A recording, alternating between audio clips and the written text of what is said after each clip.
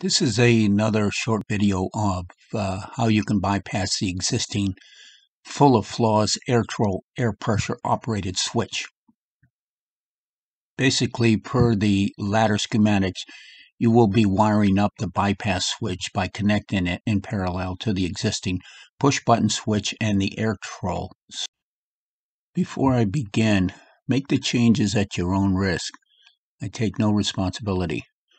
This is what works for me. Be careful because having a wire cable from the bucket to the platform can be dangerous during thunderstorms.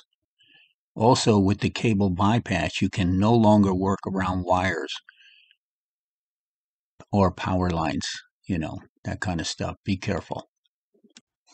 For this, you will need a short extension cable, maybe 2 to 3 feet long or whatever, which you should cut in half. You will also need an extension cable roughly 60 feet long or so according to your bucket truck height, and then some. For the push button switch you'll be using while in the bucket, I found the typical starter jumper cables works just fine. Unfortunately, you will need to cut the switch with roughly a foot long of cable still attached to it. This end you will then attach to the short extension male end of the cable. The other female short cable gets attached to the platform push button switch. All three items in the box, the Airtrol switch, the push button switch, and the female short cable, all connect together on the terminal board inside. When done, the female cable should hang just outside the box. Your basic bypass cable should look something like this. The nice thing about this setup is that you only need to use it when the Airtrol switch isn't working for you. It's so easy for the Airtrol to lose air pressure or require constant adjustments.